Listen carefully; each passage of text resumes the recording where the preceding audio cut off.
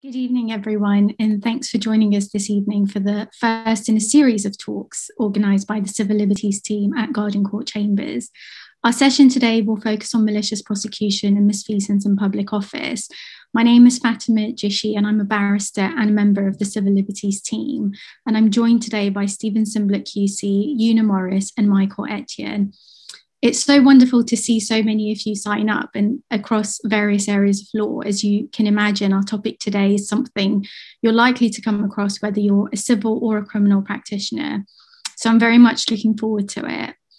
We have three experts with us today in these two topics. Stephen will start by speaking on malicious prosecution, in particular, who's the prosecutor, what reasonable cause is, and malice.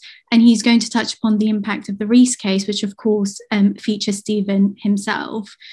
Una will then speak about misfeasance in public office and will touch on what counts as an act, the various ways in which the tort can be used, and vicarious liability.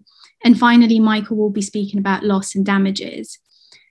So there's quite a lot to cover, so I'm going to get stuck straight in. There will be plenty of time for questions and answers. So I'd encourage you to use the Q&A function as opposed to the chat so we can gather those questions. And I'll introduce each of the speakers as we go along. So starting with Stephen Simblet.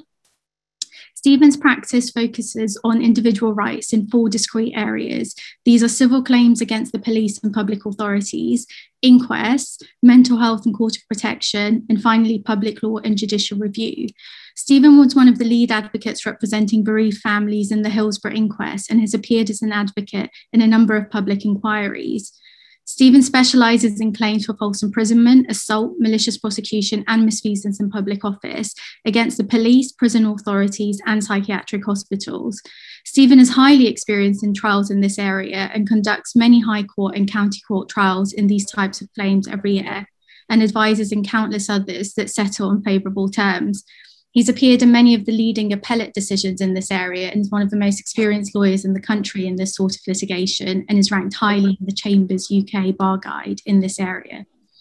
Stephen was also involved in some of the first damages claims under the Human Rights Act. He was the lead advocate in a case before the European Court of Human Rights concerning forcible entry by police, in a decision important enough to be reported in the European Human Rights Reports. Importantly for this session, he represented one of the successful claimants in Rees, both in the lengthy High Court trial, in the appeal, and on the trial of damages. His legal knowledge and skill at pleading meant he was commissioned to write the section on malicious prosecution for the latest edition of the Adkins Court Forms. Stephen, I'm going to hand over to you. Thank you. Thank you, Fatima. I see there are people still joining, actually. I mean, so as Fatima was talking there were people still clicking in. I think we might as well carry on though, because the number seems to have settled down a bit. But yeah, we'll start there.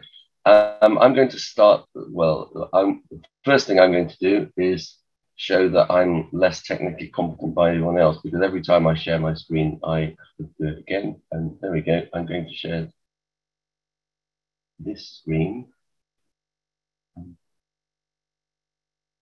Start this slideshow. Is that a slideshow from Fatima? Yes, it is. Good, right. That's our title. It's me. I'm giving you some references and citations to Rees. I'm not going to go through each of them, but basically there are four aspects that will be featured in this talk, and the bottom bullet point explains what it's about. The first two relate to the substantive claim, and the second two relate to the claim, the damages awards, which were contested and then in one of the cases appealed.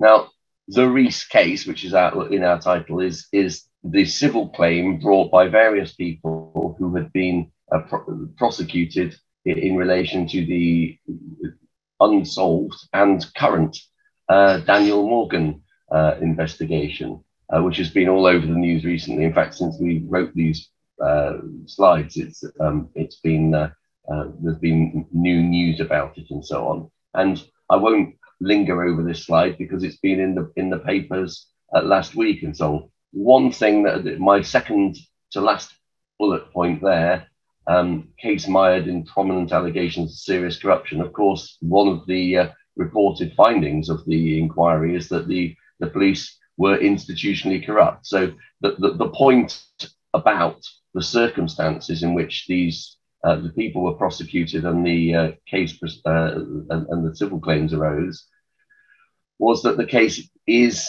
still a continuing embarrassment to Metropolitan Police, and there was a lot of talk about it, pressure and so on in the very highest ranks of Scotland Yard. In fact, we had Assistant Commissioner Yates flown back, retired now, but flown back from Australia, where he now lives, to give evidence for the police in this. So it's, you know, it had been a case that had been at the very top of Scotland Yard decision making.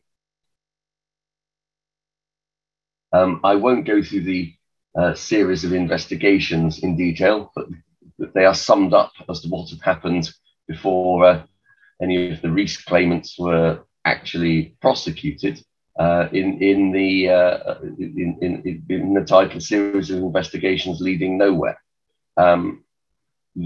As we can see, as we now know, the first investigation was probably corrupt.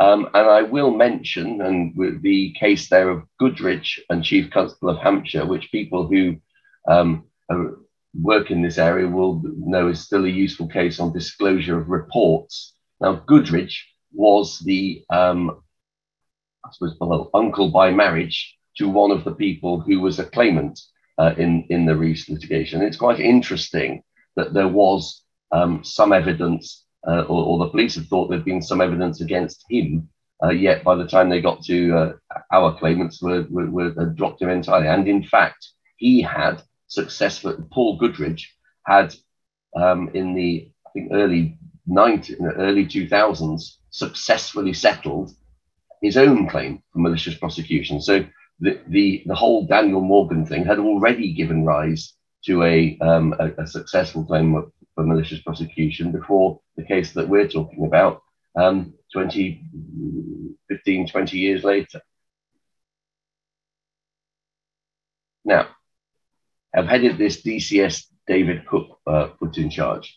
DCS David Cook used to be one of the police officers they had on Crime Watch, and he was a sort of public figure in Scotland Yard. And when the higher echelons of the Met were getting nowhere in solving this, and because of the quite rightful and effective campaigning by Daniel Morgan's family, another attempt at investigating the Morgan murder was set up under this officer David Cook, the high-ranking detective chief superintendent. So when we come on to some of the issues Michael will be talking about, that may be something of relevance. And he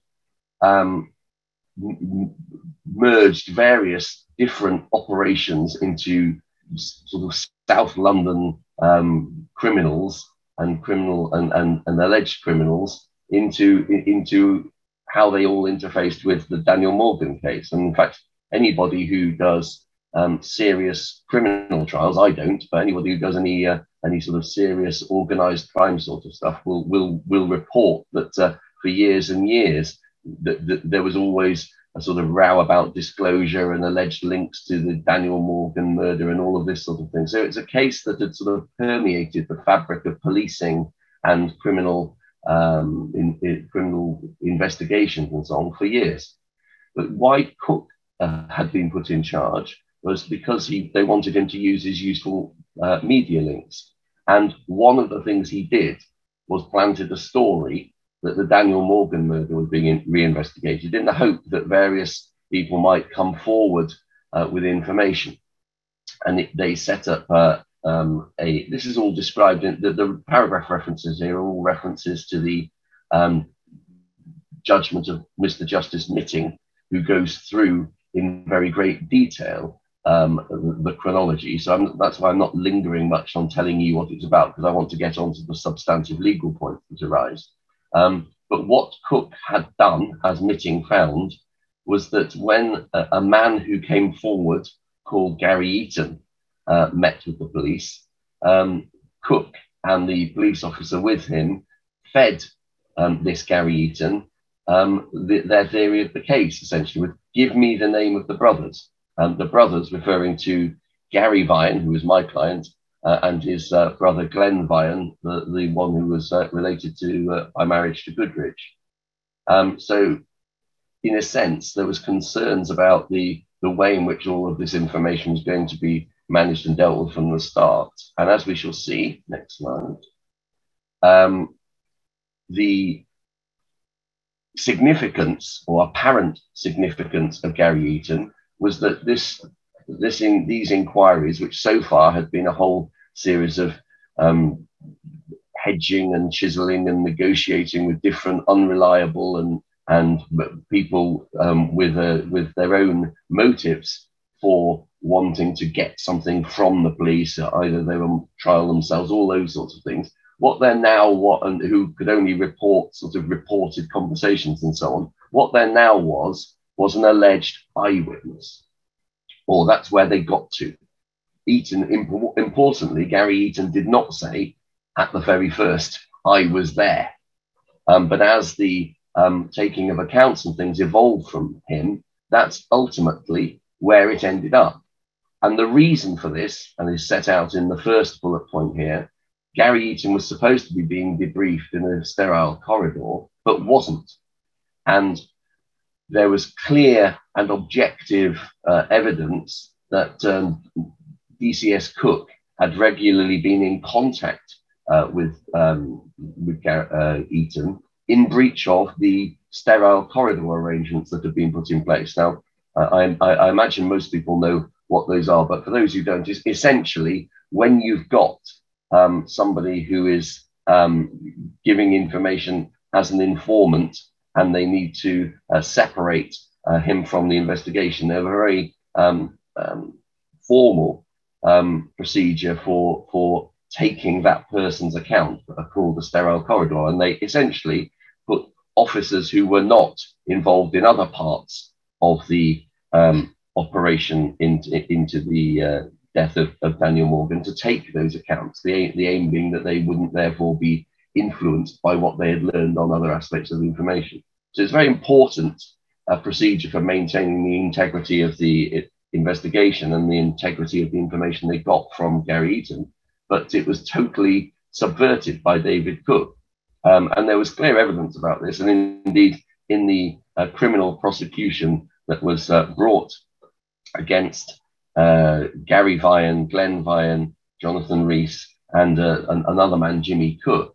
There was a lengthy voir dire with cross-examination of Cook and the various other officers going on for days and days, in which they plainly, had been feeding him information or manipulating information, and that's the finding that we see in the bullet point there. Essentially the accounts being taken from Gary Eaton were being potentially influenced by the communications he was having with David Cook. So where it ends up is what's summarized in the bottom three bullet points. They moved to the point where there was now an eyewitness, and importantly, is for the prospects of the civil claim that we were involved in, it turned out that Mr. Justice Mitting was able to make a finding of fact in the civil claim that the scene as depicted by Gary Eaton could not have occurred, and it was unlikely that he had seen the body in the way that he described. And furthermore, it must have been clear to the experienced team of investigating officers that his account just wasn't right. I'll move to the next slide. We then see, top bullet point, Gary Eaton's evidence was important to the case as a whole. And another important finding, or what you'd hope was an important finding by Mr. Justice Mitting, that it had been contaminated by the actions of Cook, which Cook deliberately withheld from the CPS and Treasury Council. And indeed, Mr. Justice Mitching at 186 of the judgment went even further. I'm satisfied that what Cook had done, based on what the findings of the trial judge in the voir dire, was a crime itself, the crime of an act tending to and intended to pervert the course of justice. So he subverted the sterile corridor system, and essentially somebody was being put forward as an uncontaminated and reliable eyewitness in this in this case, when in fact there were all sorts of problems with that evidence, and it had in fact come about as a consequence of acts tending to pervert the course of justice. So as I put in my bullet point there, we'd all hope that was a winning case, but it wasn't. So we'll move on to the next slide. I'm reminding everyone of what the elements of a claim for malicious prosecution are. As I showed, the claimant was prosecuted by the defendant without reasonable and probable cause, with malice. The proceedings ended in the claimant's favour, and the proceedings caused damage to the claimant. And I've taken those from the Supreme Court and House of Lords references given there. I'm going to focus in my talk on who the prosecutor is without reasonable and probable causes, and how malice can be inferred in these circumstances. So I'll just move on.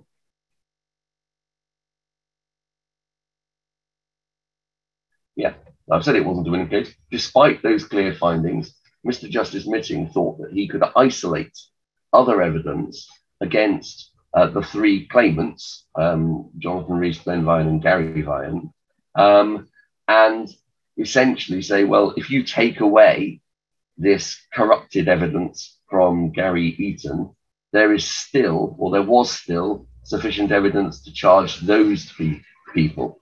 There had also been a fourth claimant who was in fact one of the police officers involved in the initial investigation, a bloke called Sid Fillery.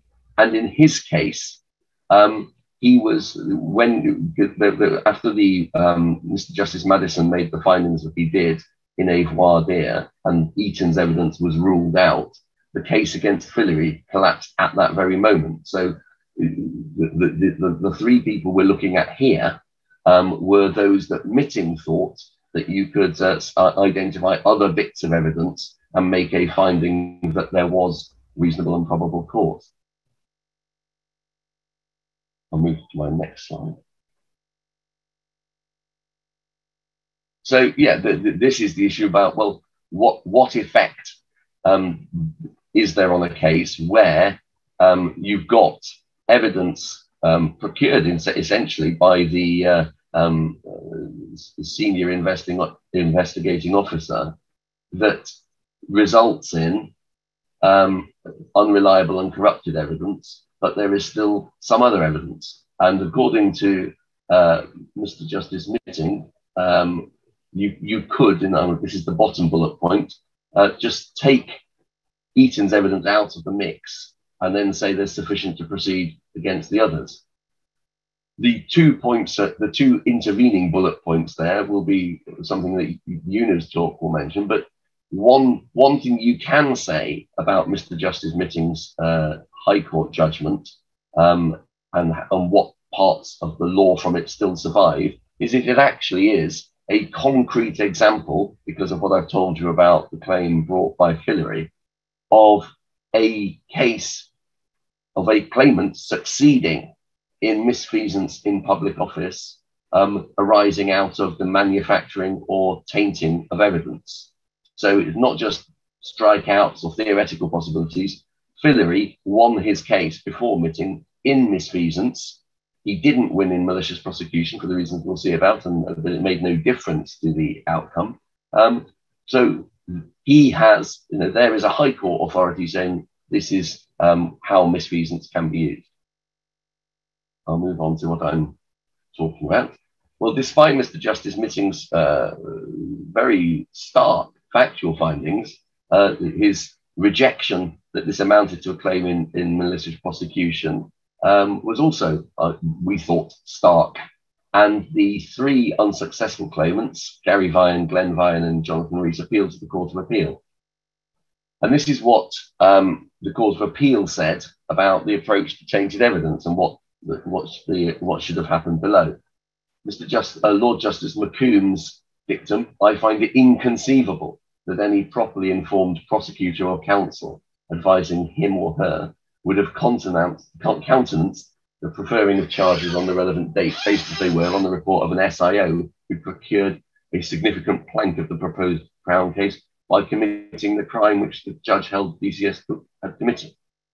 And he points out, the obvious practical implications that if you found that was going on in the case, that you would want to remove the SIO.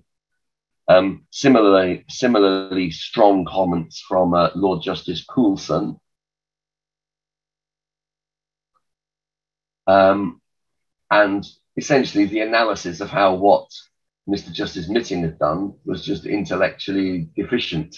He had only thought that somehow you could remove Eton's evidence, whereas he ought to have gone on and went and looking at what is meant by absence of reasonable and probable cause to see whether the criminal proceedings would have been commenced where the new and compelling evidence, that brackets now removed, had only been obtained through criminal conduct. And says it's simply, you can't just try and pick and mix or subtract Eton's evidence from the equation. And then this, I want to talk about the bottom bullet point, and the next slide also deals with this. As you can see, one of the necessary issues for claiming malicious prosecution is to work out whether there was or whether there is reasonable and probable cause. And one of the things that arose out of a decision taken by the Met in the civil proceedings was that there was no material in the form of reports or advices or information from those involved in CPS decision taking about what had led them to carry on with the case after Eton's evidence had been removed, or indeed what had led them to bring the case before Eton's evidence was removed. So essentially, what the Met was hoping was that they could sit back and say, well, the proceedings against Gary Vine, Glenn Vine, and Jonathan Rees continued even after Eton's evidence was taken away. So therefore, we can infer that the prosecution would have been brought anyway. And Lord Justice Coulson explained some of the difficulties with the defendant taking that approach, not least because we were able to, I think I'll stick on and then come back and slide. We were able to point to a case, Mountshire and Chief Constable of South Wales, in which both Una and I were counsel for one of the claimants, where the police had done exactly that. They had disclosed advices, documents, and records in relation to decision to prosecute. And indeed, we even had the difficult position of having to cross-examine the various prosecution counsel involved in the decision in that case, one of whom was by then a circuit judge and the presiding judge, I think, at Leicester Crown Court. So, it was quite clear that it is open to the police to make disclosure of information in relation to prosecutorial decision-making and the to and fro of information with the CPS.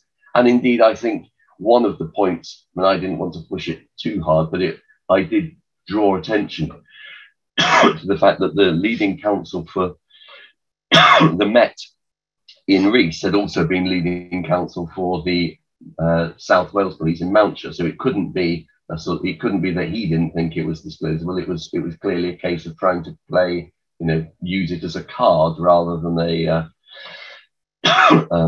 actually an informed and forensic view on the law. I'll go back to so those are the things that it said about reasonable and probable cause. I'll go back to malice and what the Court of Appeal said about that. Or I will do if I can get my slides there. Yeah, the one feature of our case was that DCS Cook had left the Met under a cloud. In fact, he was all a significant figure in the Leveson inquiry and all the links to the News of the World and all of that was going on between the Met and Rees's investigation firm. and he was uncooperative. So while the Met wanted, and indeed they rather cheekily obtained an order ex parte that they could serve simply a witness summary from him rather than the witness statement at the appropriate time, and had written a sort of script of what they were hoping he would say rather than any information about what he actually would say. And they were never able to get hold of him. So he wasn't called as a witness. And we would say that in those circumstances, not only from the objective facts can you infer malice, but you can also infer malice from the fact that the person accused of malice doesn't show up. And indeed, there's a case of mine which isn't included in the materials here, but called Paul and Chief Constable of Humberside, where Lord Justice Brooke sets out how a court can infer malice in the tort of malicious prosecution. Mitting declined to infer it, and the Court of Appeal said that was nonsense. And Lady Justice King there says, I would endorse without hesitation the conclusion of Lord Justice McComb that DCS Cook was a prosecutor who acted maliciously. He observes any other finding would be a negation of the rule of law, and Coulson LJ, it would be contrary to basic principle. This is undoubtedly the case. Any other view in any other conclusion would, in the eyes of the general public, defy common sense. And she likened it to saying, well, saying that Mitting's finding was rather like saying that Robin Hood was not guilty of theft. So that's what they had to say about malice. That's what it's about absence of reasonable and probable cause. It was also the case, I'll move my next slide, that the Mitting, Mr. Justice Mitting, had found that the police were not the prosecutor. So we raise here, who is the prosecutor when the CPS is misled? I've missed the slide. No, that is the one. Right, good. What Mr. Justice Mitting had said was that Cook's conduct did not mean that the prosecutorial authorities were deprived of the ability to exercise an independent discretion. So he decided, as we just see at the bottom there, that Cook was not to be treated as the person who had caused the prosecution. So we had failed to prove the first elements of the tort. All right. The real question, and why Mr. Justice Mitting got that wrong, is to look at it as not just who is the prosecutor, but to understand that there may be more than one. So in a case of, say, indecent assault, which is what Martin and Watson is about, where the complainant was the only person who knew what had happened, and it was possible to say that she was the cause of the prosecution of the prosecution. But there were other cases, other sides of the line, and I won't go through them all here. One of them is A, H, and AB, which is at the bottom there. But essentially, there are two tests, or two tests which I would say reach the same result. The case of Copeland, which I've set out there, approved a test as to whether the police officer who was instrumental in the bringing of the prosecution meant that he would be the prosecutor. The question asked in that case, and that doesn't appear in the report, so if you're interested in this topic, Heather Williams and Jude Bunting, who were in that case, were kind enough to supply us the question, but so that we could put it before the Court of Appeal in Rees. The question in Copeland had been, has the claimant proved, it's more likely than not, that the police officer had deliberately fabricated his account of her hitting him in the face in the statement used for her prosecution in the magistrate's court. And in that sort of situation where that is instrumental in the bringing of the prosecution, then the police become a prosecutor irrespective of the involvement of the CPS. In Rees, Lord Justice McComb said it falls squarely within what in Hunt had been said as to be deliberately manipulated the CPS into taking a course which they would otherwise not have taken, and had been overborne and perverted by his presentation of the material to the CPS with the implicit suggestion that procurement was not tainted in the manner that it was. So essentially, if you have fabricated evidence that plainly results in somebody taking a reviewing authority such as the CPS taking a course that they would not otherwise have taken, then you are a prosecutor for the purposes of this tort. And that's where I'll finish. Thank you very much for listening. I know I've gone a bit longer, but there we are. I'll try and stop sharing now. Thank you, Stephen. We're going to take questions at the end, but I am keeping an eye on the Q&A box. So please do put any questions or comments you have there and we can go through them at the end. Our next speaker is Una Morris. Una is a leading civil liberties, human rights and public law practitioner with a diverse practice. Her significant expertise extends across a range of different areas, including claims against the police and public authorities, inquests, inquiries, public law, abuse claims, data and privacy, protest rights, youth justice and child rights, prisoners' rights and discrimination. She has a wide-ranging experience in advising and representing claimants in civil claims for damages. She has expertise across the full spectrum of torts, claims under the Human Rights Act, and breaches of other statutory duties. Una has a substantial paperwork practice, and she regularly negotiates or advises on settlements on behalf of claimants, and has appeared for claimants in cases tried by judge alone, in civil jury trials, and in a number of appeals. Her experience in this area includes claims against the police, claims against other detaining authorities, including prisons and immigration authorities, claims involving probation, claims against local authorities, and claims involving healthcare and other state bodies. Una also co-convenes the Civil Liberties team and is public access qualified. Thank you, Una. Thanks very much, Fatima. There we go. So my talk is on misfeasance in public office, and in particular, I'll be focusing on what is an act of misfeasance and how can the tort be used. So the starting point for consideration of misfeasance in public office is the judgment in the Three Rivers District Council and others, and Governor and Bank of England, and that's the case that's number 3.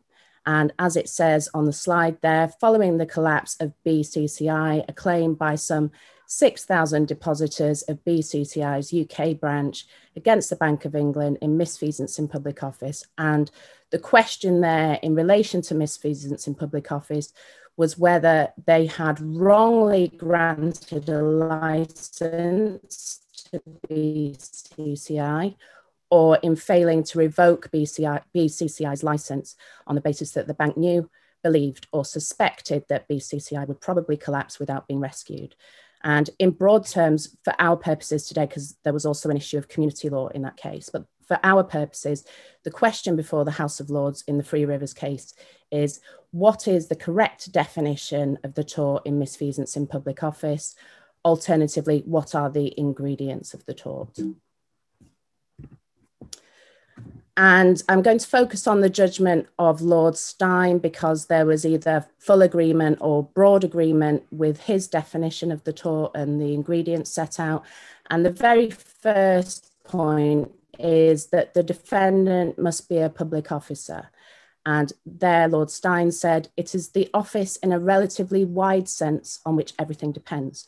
Thus, a local authority exercising private law functions as a landlord is potentially capable of being sued, and then refers to the case of Jones and Swansea City Council.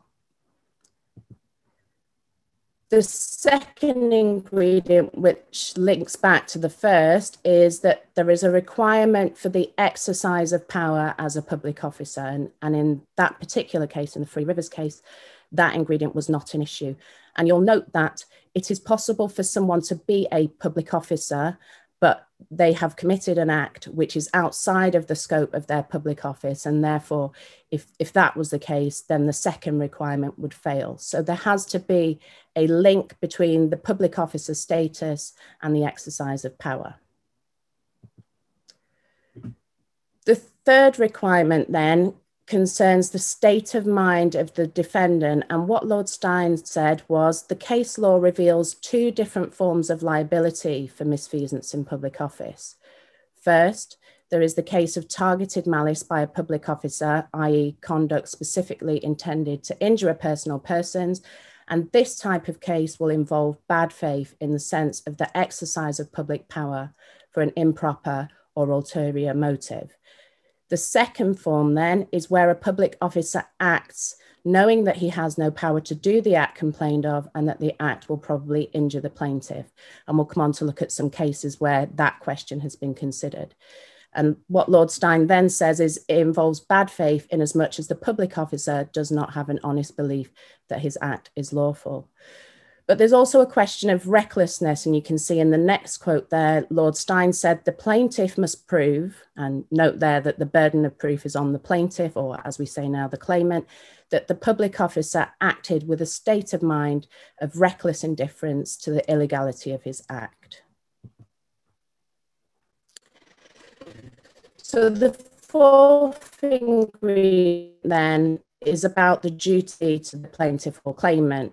The question is, who can sue in respect of an abuse of power by a public officer? And then what Lord Stein says is it would be unwise to make general statements. Oh, sorry, I'll just go back.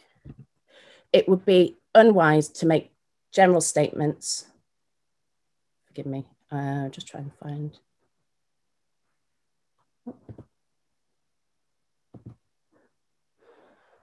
Oh, there we go. It would be unwise to make general statements on a subject which may involve many diverse situations. And we'll look at some of the diverse situations which can arise in misfeasance in public office in a moment. And then what Lord Stein says is what can be said is that, of course, any plaintiff must have a sufficient interest to found a legal standing to sue. And subject to this qualification, principle does not require the introduction of proximity as a controlling mechanism in this corner of the law. Then the state of mind required to establish the tort, as already explained, as well as the special rule of remoteness hereafter discussed, keeps the tort within reasonable bounds. There is no reason why such an action cannot be brought by a particular class of persons, and in that particular case, it was depositors at a bank, even if their precise identities were not known to the bank.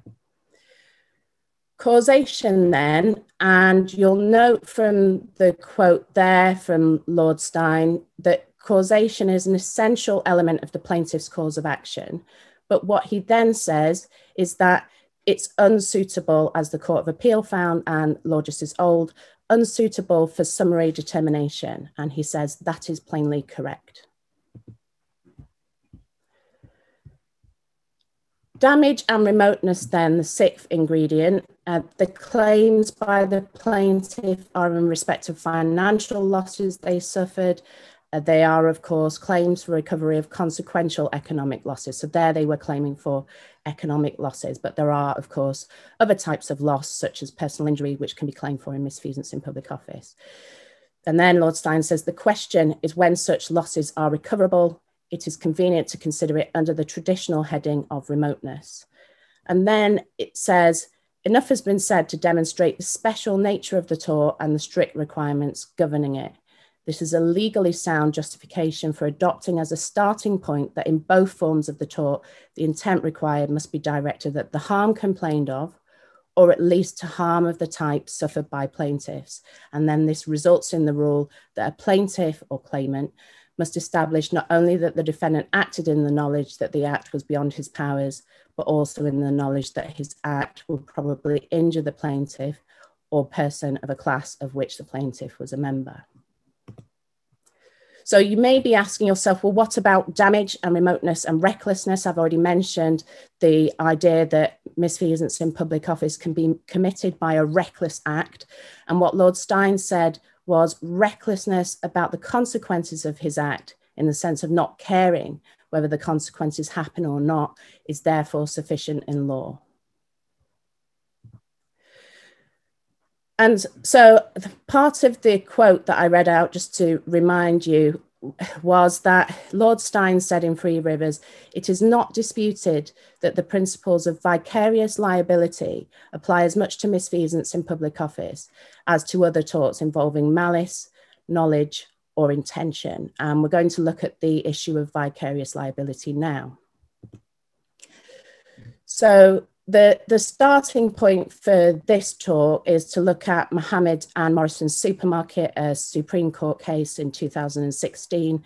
And the brief facts of the case were that the claimant had brought a claim against Morrison's for assault and battery. And what the claimant alleged was that he had had a conversation with an employee, which resulted in the employee racially abusing and verbally abusing him in other ways, and told him to leave the supermarket. The employee was then said to have followed the claimant to his car and then physically attacked him. Now, the claimant in that case brought the claim against Morrison's Supermarket, and the issue for the Supreme Court, in broad terms, was whether Morrison's could be vicariously liable for the employee's actions. And there's a two-stage test in relation to vicarious liability set out at paragraph 44 in the Mohammed case. Lord Toulson talked about the first question being, what functions or fields of activities have been entrusted by the employer to the employee, or in everyday language, what was the nature of his job? And you can see how there's a synergy between that first part of the test and also the question of misfeasance in public office and who is a public officer and whether they're acting in their public function. The second part of the test is whether there's a sufficient connection between the position in which the person is employed and their wrongful conduct to make it right for the employer to be held liable under the principle of social justice. And Lord Toulson went on to say that it's not really possible to measure the closeness of a connection on a scale of 1 to 10. It would be a forlorn exercise, and what is more, it would miss the point. So the cases in which the necessary connection have been found are cases where an employee has used or misused, going back to what we're talking about, misfeasance in public office, I would add in abused, the position entrusted to him in a way which injured the third party. And particular relevance to the facts of the Mohammed case, Lord Toulson talks about the actions of the employee and says that it was a gross abuse of his position, but it was in connection with the business in which he was employed to serve customers. So it arose out of his employment, and his employers entrusted him with that position. And it is just that, as between them and the claimant, they should be held responsible for their employee's abuse of it. And then he says this, Mr. Khan's motive, that was the employee in that case, is irrelevant. It looks obvious that he was motivated by personal racism rather than a desire to benefit his employer's business, but that is neither here nor there. So what you can see from that is that in a misfeasance in public office case, when you're looking at the question of vicarious liability, it may be that the person, the public officer, has a nefarious motive, which is nothing to do with the job that they're employed to do, in the sense that it's not in their job description and far beyond the scope of what their employer expects of them. But nevertheless, it can still be sufficiently closely connected to their employment such that it's reasonable to hold the employer liable. So when can the tort of misfeasance in public office be used? It may be used as a sole cause of action, but it's often used in the alternative to another cause of action, particularly if you have a case where there may be some difficulties in proving bad faith. You want to ensure that the claimant has another way in which to succeed in their case. You may plead another cause of action in the alternative. So some examples: in the Three Rivers case, there were breaches of community law, as I mentioned, malicious prosecution, false imprisonment, where the act for the purposes of misfeasance might be arresting someone, detaining someone, an assault and battery, where the act for the purposes of misfeasance in public office is the assault itself. You may have data protection claims where the act is a disclosure of information improperly, misuse of private information, breach of confidence. You could even have a negligence claim where it's reckless. In the alternative, it's negligent. And also claims under the Human Rights Act. And a practical point is that where you have a misfeasance in public office claim, Where possible, you may want to plead an alternative cause of action where the burden of proof is on the defendant. So that gives you two avenues, one where the burden of proof is on you and one where the burden of proof is on the defendant, and you could succeed in one, which may fill a gap if you fail in the other.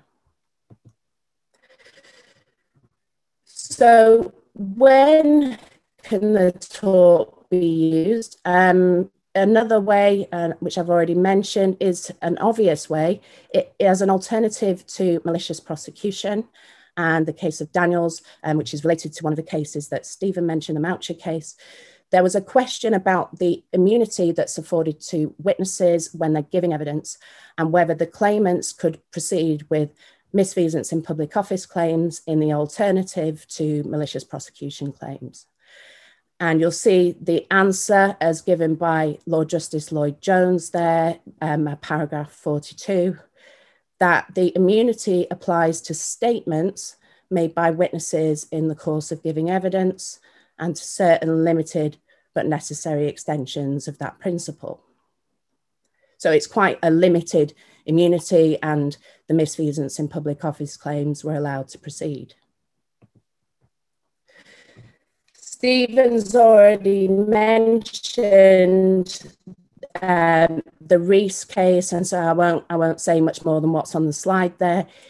It's worth pursuing a misfeasance in public office claim as an alternative to malicious prosecution because, as in the Rees case, one of the claimants was able to succeed in misfeasance in public office where the malicious prosecution claim had failed. There's another case that's worth mentioning here in relation to the Act. It's a case I was instructed in, and you can see there the brief facts were that the claimant, a former naval officer, had pleaded claims in assault and battery and misfeasance in public office in connection with her case that she'd been raped by a soldier on base in Gibraltar. And the defendant had obtained summary judgment in relation to the issue of vicarious liability and strikeout in relation to the claimant's misfeasance in public office claim.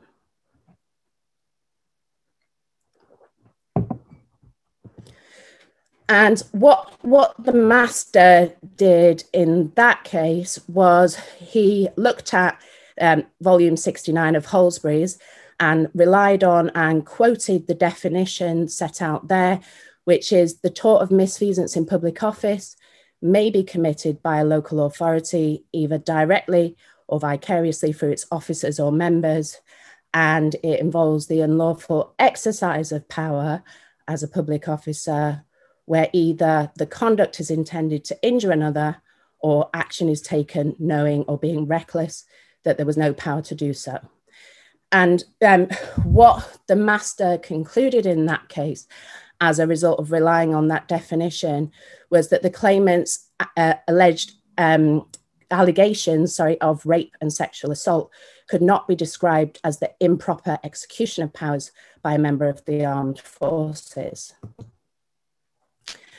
But Mr. Justice Sweeney, when the claimant appealed, went back to the Three Rivers judgment and some of the points I've been referring to today, and said that while the quotation was accurate, it did not encompass the full scope of the tort.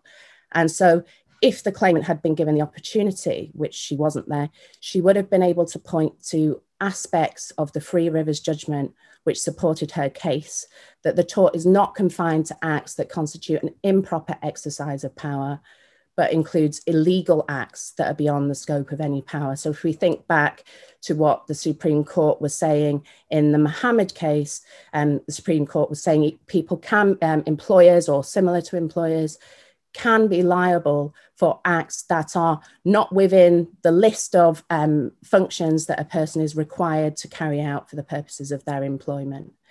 And so in that case, the claimant succeeded in her appeal. So some conclusions then. First of all, misfeasance in public office is a useful tort. It can be used creatively to address a broad range of acts. We've looked at some of those today. It can be used as a standalone cause of action, but is often pleaded in alternative to a number of other causes of action or one other cause of action. And There may be difficulties in establishing one or more elements of the tort, which is why it's useful to ensure you have the alternatives where possible. Thinking about if we're bringing a misfeasance in public office claim, it's essential to properly assess the viability of such a claim prior to pleading it. And when you've been through that assessment and concluded that it is viable to bring such a claim, it's essential to properly plead misfeasance in public office, taking into account some of those principles of vicarious liability when you have a case that's against an employer or similar. Thank you.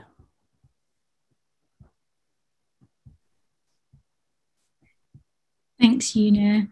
I can see some movement in the Q&A box, which is great. Just a quick reminder that there is that option for you to ask any questions, and we'll address them after Mike's talk. The other or any comments or interesting experiences you've had in these two areas of law.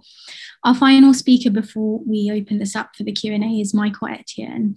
Michael has a broad public law and human rights practice encompassing actions against the state in various forms, but with a focus on cases involving detaining authorities, particularly police forces and prisons. He's frequently instructed on cases that give rise to issues of systemic discrimination, whether in the detention context or in his education law work. Michael has a particular focus on actions against the police and other detaining authorities in all of their forms, especially claims involving alleged breaches of the Human Rights Act and the Equality Act. With that in mind, he has been an active member of the Police Action Lawyers Group for several years. Michael also takes an active interest in issues of diversity and inclusion in the legal profession, and as such, he's a member of the steering committee of the Black Barristers Network, the Black Men in Law Network, and the recently launched Bridging the Bar. He won the Future Leader Diversity and Inclusion Award in the Chambers Award 2020 and was shortlisted in the Young Pro Bono Barrister of the Year category in the Advocate Pro Bono Awards in 2020. Over to you, Michael.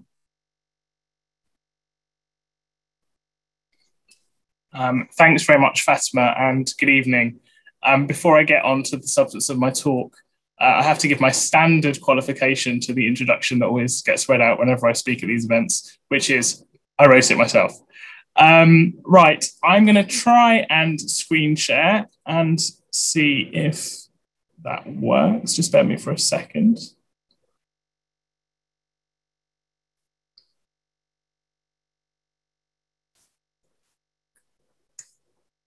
Let's see. This is a good start.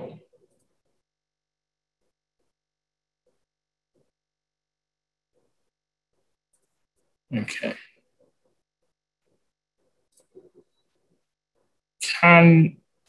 Fatima, can you just give me a thumbs up if you can? You should only be able to see the PowerPoint presentation. No? No, I can see you. I can see your screen. So if you just maximize the PowerPoint and then just from the beginning. Is that better? Not quite. Just click from the beginning so that it's just playing. Yeah, perfect. Great. So I will be speaking on the subject of damages, and what I'm going to do is mostly focus on some of the issues that arise from the back and forth in the Rees litigation, to which Stephen was referring earlier, and you'll notice that I cover some of the same ground, but hopefully not too much. Just in case you'd already forgotten who I was. Sorry, we'll just ignore that. Sorry, let me just take a few steps back. So it's useful to start at one of the points where Stephen left off, and we can see in Rees, so one of the questions obviously is what constitutes damage? And we know from Mr. Justice Mitting's first instance judgment that he concluded that the claimants had suffered no loss ultimately in misfeasance or malicious prosecution because they would have been prosecuted anyway. And we can see that with my emphasis in the last line of that paragraph. In case it may be obvious to many of you, but it's worth bearing in mind that in effect, those claims lost only on that, effectively on that basis. And you can see there he goes on at the following paragraph where he identified the basic question as to whether or not the claimant would have been charged, detained, and brought for trial in any event. So that's the setup. But we can see that the Court of Appeal disagreed for the reasons quite emphatically given that Stephen referred to earlier, in essence, that it was inconceivable in this case that a proper prosecution would have been maintained.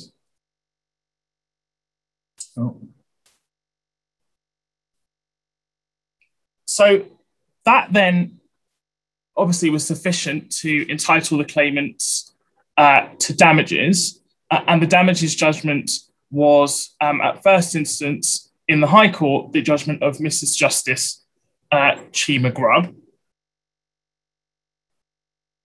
And the judgment starts with a familiar recitation of the principles from Thompson and Sue, which I know many of you will be very familiar with, so I won't repeat them.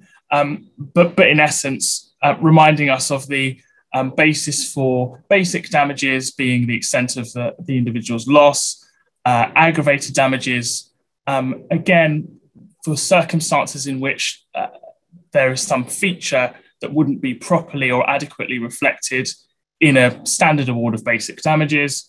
And then, of course, the purpose for exemplary damages, which the court emphasised were, as they often do, an exceptional remedy, and reminding us also of the usual correlation between the rate for aggravated damages not being more than, generally speaking, more than twice the award of basic damages, and exemplary damages not being more than 3 times the award of basic damages, ordinarily being capped, making proper account for inflation and so on, at about £50,000. But it's worth bearing in mind, as always, that the court also was alert to the fact that in circumstances where the basic award would be modest, and potentially in circumstances where aggravating damages wouldn't be appropriate, there can be less of a connection between the exemplary award and a basic damages award, which is less relevant for the particular circumstances of these appeals, such as they became, but is sometimes useful, particularly in the context of otherwise low-value police actions. One interesting point that arose, and of course it's something that gets thrown at us all the time, is, well, when you're dealing with torts that are essentially about damage to reputation, what do you do when you have a so-called, well, a euphemistically described well-known claimant? So the position of the police in this case essentially was, well, the claimants, apart from anything else, haven't suffered any damage in their reputation because none of them had any reputation to lose in the first place. So all 3 claimants had historic involvement with the police, including spending time in custody, and so on. And that, of course, is obviously relevant in the context of false imprisonment as well, because it reduces the clang factor, which is also, as we'll come to see, relevant in this case. But it wasn't enough, despite what the defendant argued, to simply say, well, there was no damage in any of the claimant's reputation because of their bad character. And you can see one reason for that on the screen there, drawing reference to the Court of Appeal decision of 2006 in Manley, which basically amounts to the point that when you have somebody who is facing an incredibly serious charge, the fact that they have had previous involvement with the police at least reduces in significance. I won't read the quote there, but the point is, if you're accused of something as serious as murder, then that will be a cause of anxiety and distress to you in circumstances where it turns out to have been a malicious allegation, whether or not you've been involved with the authorities before.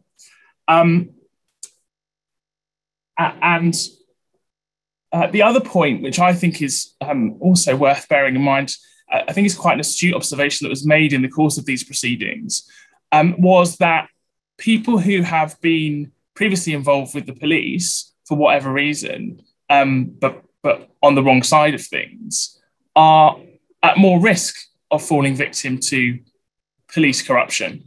And reading between the lines, you can see why that might be, precisely because they know that people who have got bad character will have their credibility challenged and may be less liable to be believed. So it's interesting in this case that, as we'll come to see, it was a factor which increases a person's risk of being subjected to malicious conduct, but as we'll come to see, also a factor in reducing potentially different elements of any damages award. Now, obviously, the most obvious form of damage that we focus on in malicious prosecution cases is the risk of, is the prosecution. But something that becomes quite clear in looking at these cases, and it's a point that Mrs. Justice Grubb was alive to, is that it's not just the prosecution, actually. It's the jeopardy to which the claimant is put simply by virtue of the allegations being made. So in the context of a murder charge, as she explains at paragraph 13, in this case, a senior police officer made a determined attempt to achieve their convictions. The jeopardy of the murder charge, both reputationally and potential life sentences, as well as the length of time of the proceedings, were very important factors. And the reason that had particular importance in this case was because, as Stephen described, in the end, there was no trial. But there was an extensive voir dire. And for that reason, Mrs. Justice Grubb rejected the defendant's argument that damages should be substantially reduced. And she summarises what Stephen was describing in more detail earlier, the lengthy process that was undertaken in the context of the voir dire, with witnesses being subject to examination, cross-examination, and so on. And we'll see as a consistent theme in this case the fact that the proceedings obviously were being pursued for a very lengthy period of time. And I've touched on this already, but other forms of loss, the obvious one in the context of loss of liberty, and the court, and Mrs. Justice Grubb emphasises the need to make sure that there's a separately identified element of damages for the loss of liberty in the context of a malicious prosecution. But that ultimately what we get to in terms of loss of liberty, what we're looking for is a global assessment as opposed to the daily rate. And you'll see reference there to the very old prison case of Brockhill, which endorses that view, but also makes reference, I think makes certain references that might suggest something that looks a little bit like a daily rate. But in any case, what we're looking for is a global figure. And we'll come to see that taking a global approach is an important feature of this case when we get to the stage of the appeal. Now, another question that arises often is, well, what sorts of cases do we take as our comparators when we're trying to persuade the court what the appropriate level should be? Now, in this case, there was particular reliance placed on behalf of the first claimant on immigration detention cases, and we can see the discussion of it there. And in the case that was relied on, and there was an award of £80,000. Now, the police had argued, well, you can't rely on these cases because they're in a very particular context. Effectively, they're a context of their own, and because it's so different, there's not much use that can be made of them. We'll come to see that the court doesn't accept, Mrs. Justice Grubb doesn't accept that, and nor does the Court of Appeal. Although it is recognised. Is everything all right, Fatima? Okay, sorry, I just saw Fatima pop up on my screen, which is normally a sign that something's gone wrong somewhere. So that they are useful as a check, but how useful they are has to always be taken in context, given that there are obviously very particular features of immigration cases, particularly in those circumstances where somebody is liable to be deported and or has concerns about being exposed to torture or other ill treatment or discrimination. And again, we can see the increase in the basic award to take account of the fact that although there wasn't a trial, the proceedings were not abandoned immediately and went on for quite some time after the corrupted evidence had been rejected.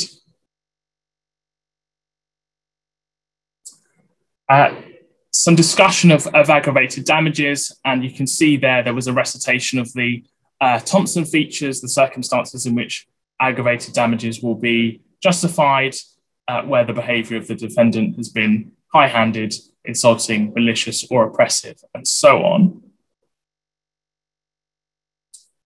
And we can see there a reference to Stephen's submissions, which place particular emphasis on the drawn-out nature of the proceedings.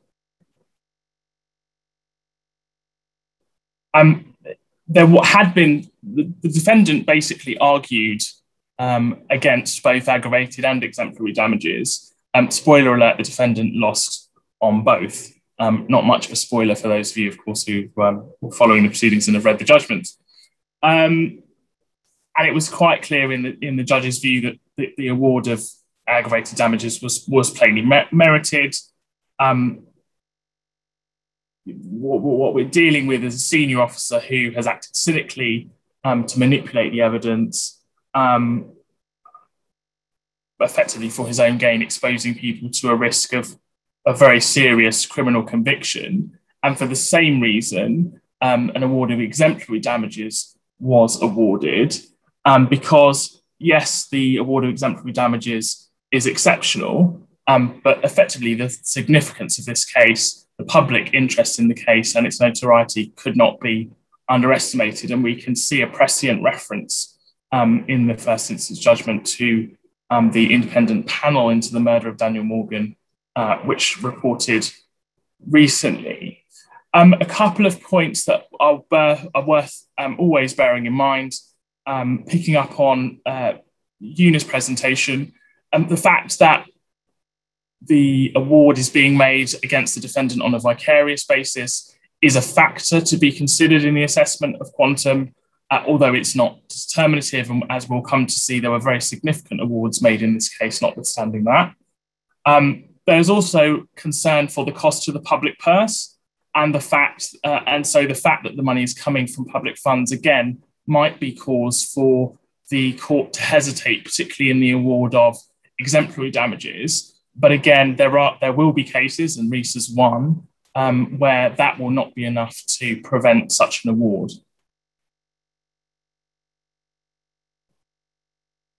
And we can see references to that at paragraph 45 of the first instance judgment, and again at paragraph 8. So just running through quickly, I'm conscious of time, just dealing very briefly with what the awards actually were. So the first two claimants were given the same award, totaling £155,000, and you can see how that breaks down. It's worth bearing in mind that there was a global award made of exemplary damages of £150,000 to be split equally between each of the claimants. And the third claimant got a slightly smaller award to reflect the fact that he had been lawfully in prison for at least some of the period during which the proceedings were being pursued against him. But what had happened was the effect of the proceedings ultimately prevented him being released at the halfway point of his sentence. And it was at that point that he was entitled to damages in effect for loss of liberty.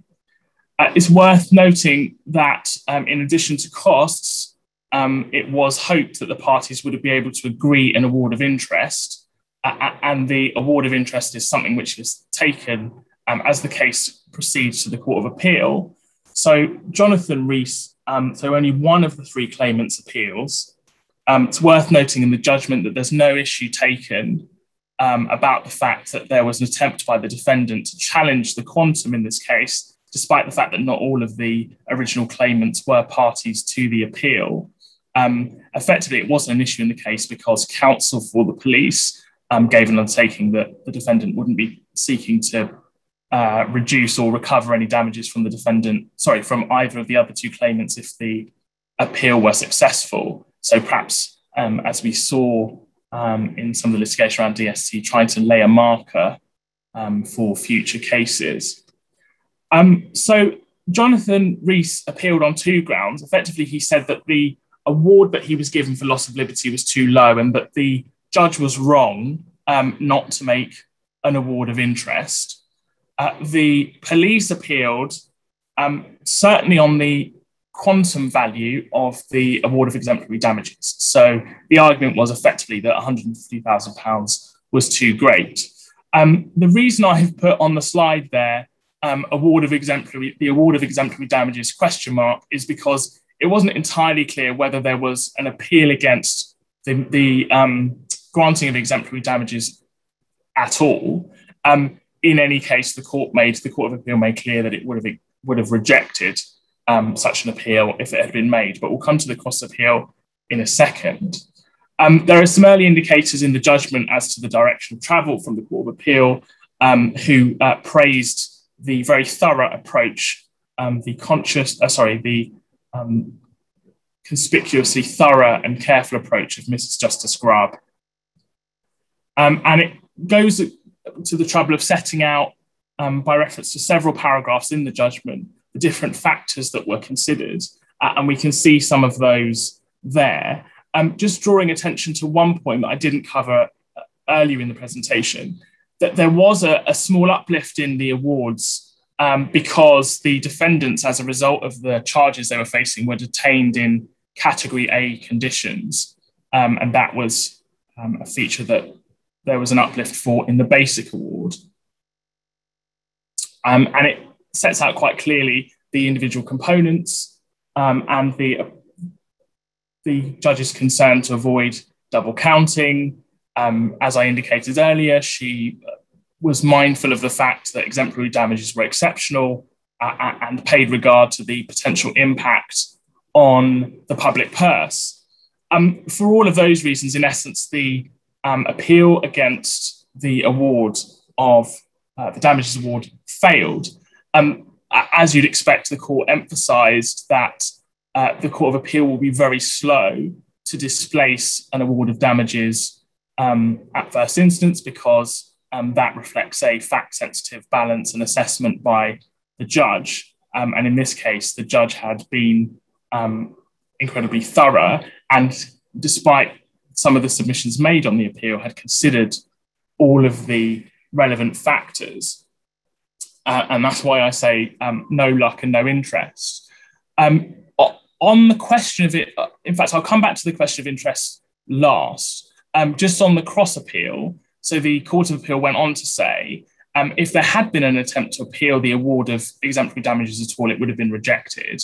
And they also rejected the appeal against the value of the exemplary damages award, essentially because all the relevant factors had been considered. But the Court of Appeal, as all of the previous judgments had done in this case, emphasised the exceptional nature of this case. And that might be something that's worth bearing in mind.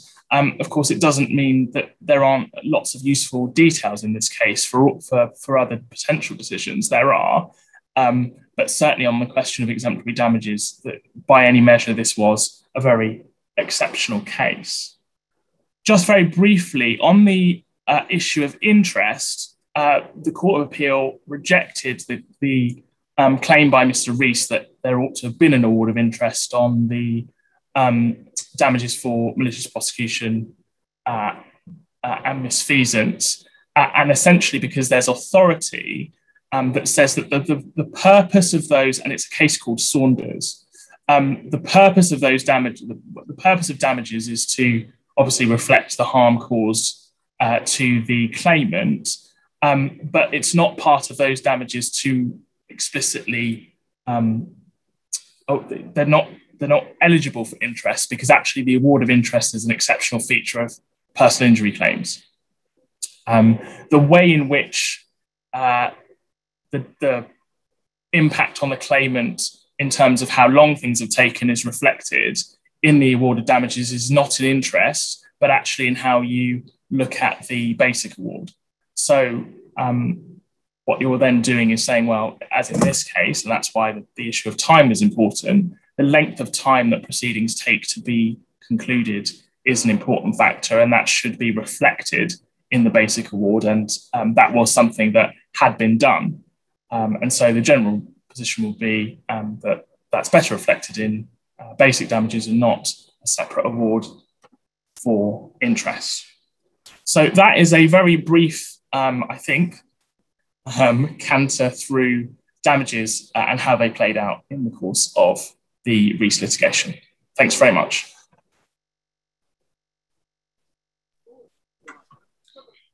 Thank you, Mike, and thank you also to Stephen and Una for your very informative talks. We've got a couple of questions. I'm going to start by going to Stephen Simblet, please. There is a question in the Q&A from Chairs Cotton. What are the cost implications of pleading misfeasance and an alternative if you lose one of them? Yeah, hi.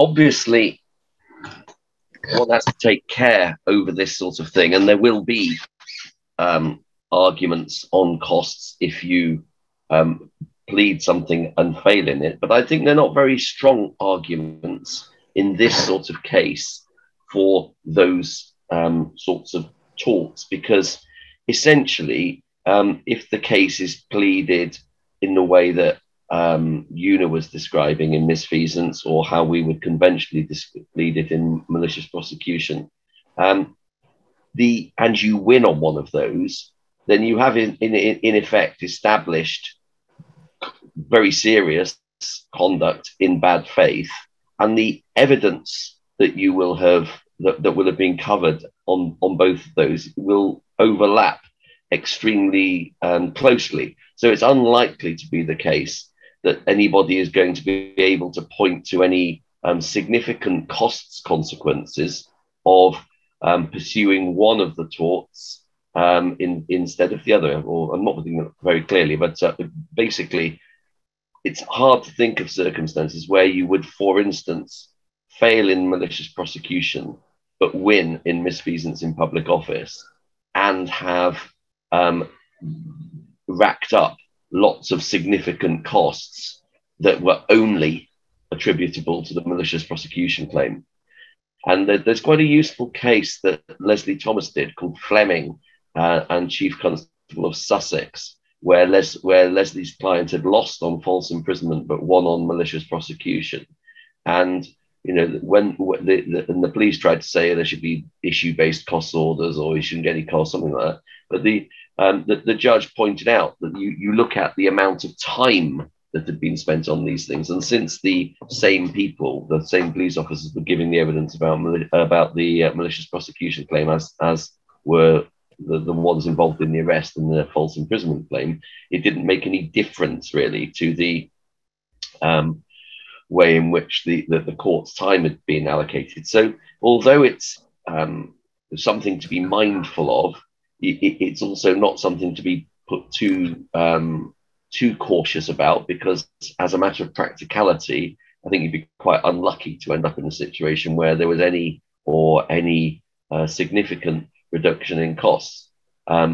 Obviously, when we get onto costs, people then start trying to say, well, trying to run any losing defendant in this sort of case where the costs are going to be significant is going to get onto all sorts of arguments about this, that, and the other, and it's part of the general bargaining and hedging process that goes on there. But I would be very surprised if there would be a case in which somebody had won in misfeasance in public office, lost malicious prosecution, and didn't get 50% of their costs. Sorry, and didn't get and ended up only getting 50% of their costs, or indeed vice versa.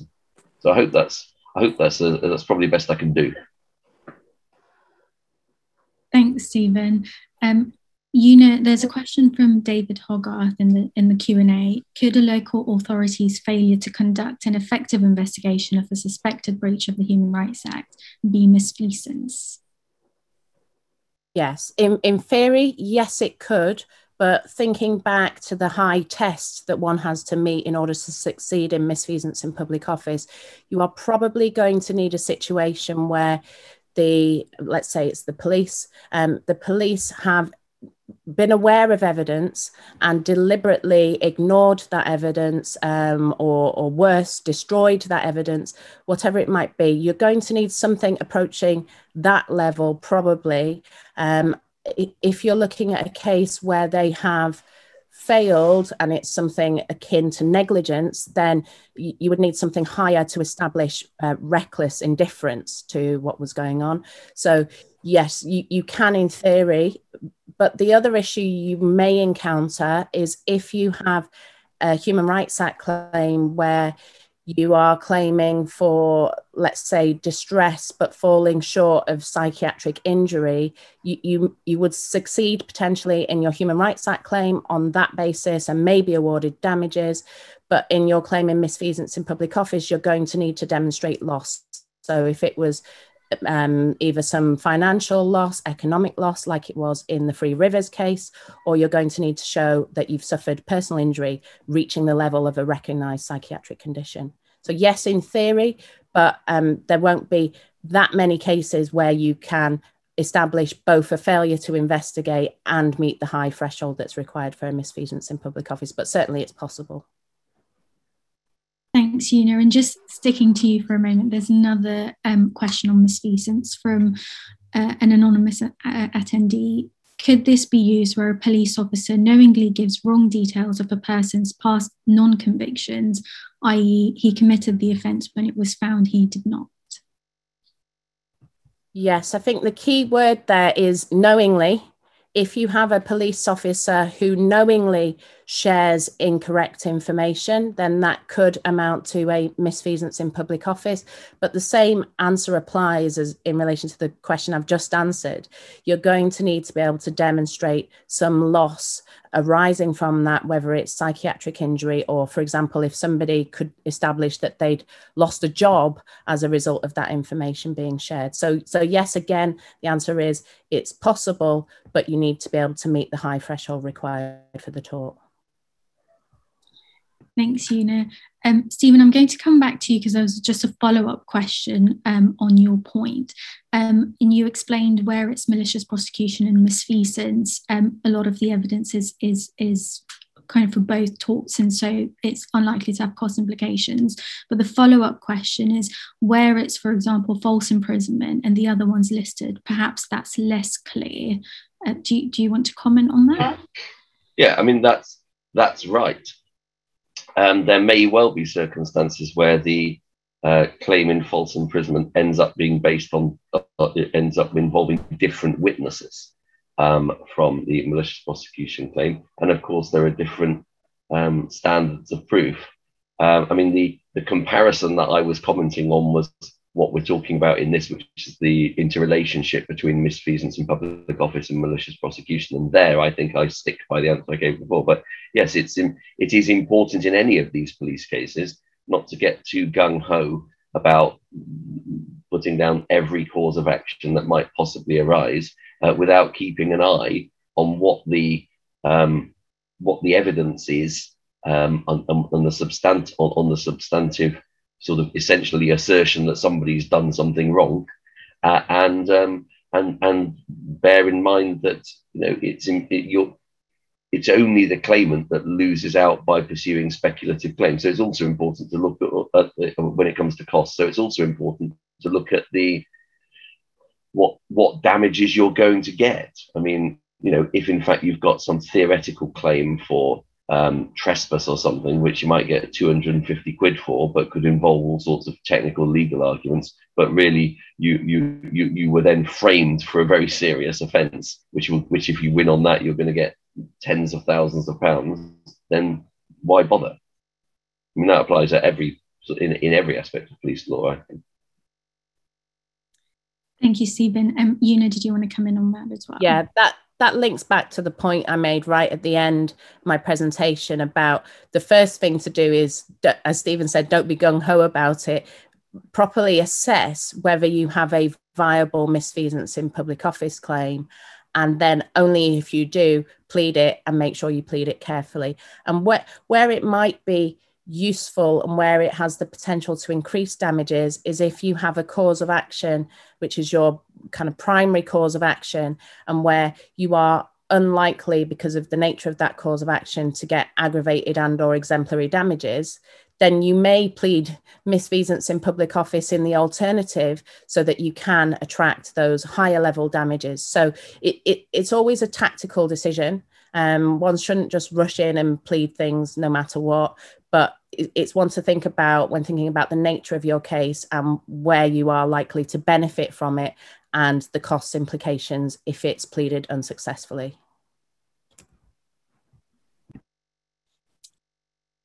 Thanks, Una. I've also noticed a couple of comments in the chat, largely requesting legal support. And whilst everyone on all of our panelists appreciate how difficult it is to challenge the police without any legal support, particularly we're all too familiar, unfortunately, with the limitations of legal aid, but this isn't the right platform, and our panelists, unfortunately, can't give individual legal advice. So we would advise you to please contact specialist solicitors or contact the direct access team at Garden Court Chambers. I'll end by thanking again Stephen, Una and Michael for your very interesting talks and contributions, everyone for joining us and your interesting questions and contributions as well. And I hope you all have a lovely evening.